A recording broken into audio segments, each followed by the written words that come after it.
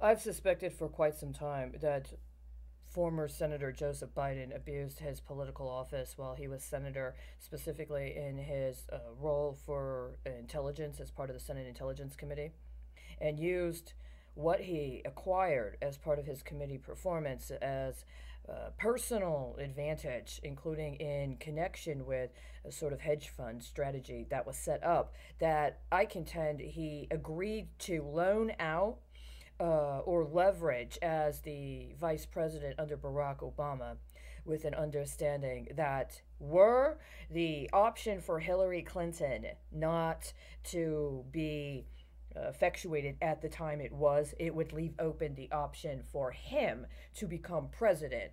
And then the option for allowing a woman to become president, which I understand was supposed to be Hillary Clinton, based upon a predetermined understanding of what would be permitted as a woman president of the United States under that system, would no longer be available and would cede to the vice presidency, just as he ceded to the vice presidency when Barack Obama became elected. But a problem emerged, I contend, in 2015. And part of this had to do with options that may have actually been more appropriate for his actual son, his firstborn son, and that his son had to be eliminated, where the option for him personally to become president to be able to be effectuated. And this is one of the reasons why Beau Biden was murdered when he was, and it was treated the way it was treated. And now we are where we are. Apparently, there were also reports that were provided that have addressed organized crime. I found a PDF of a congressional committee a hearing during the 1980s regarding organized crime, specifically in Chicago. I found this several months ago. I did not find that today.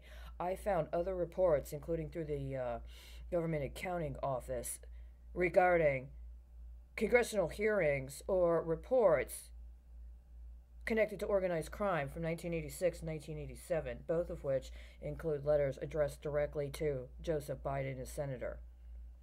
Well, these aren't backdates, are they? Well, here's the thing. If they are backdates, then that just provides greater evidence to the elements of the conspiracy. But if they are authentic, is it true? Did members of Congress identify children in abuse of the Youth Trust for a Drug-Free America and make us their personal assets so they could harvest our life for options as part of their political hedging strategies and or as part of kickbacks to people that had offered them bribes while they were in public office? And so has Joseph Biden specifically, in connection with these deals and these trades and these loans that were made with other people, literally trafficked me personally for the 30 years? See, because here's the situation. If that's the truth, and these timelines also correlate with a report that was released in the summer of 1993 to 1994, which means that when they had that mock trial at Quantico Marine Base, did they literally set it up to try to use me and my life in the future as political risk insurance directly in connection with what was going on in the investigations of Bill and Hillary Clinton? And they've just been trying to pimp me as part of their political risk insurance ever since?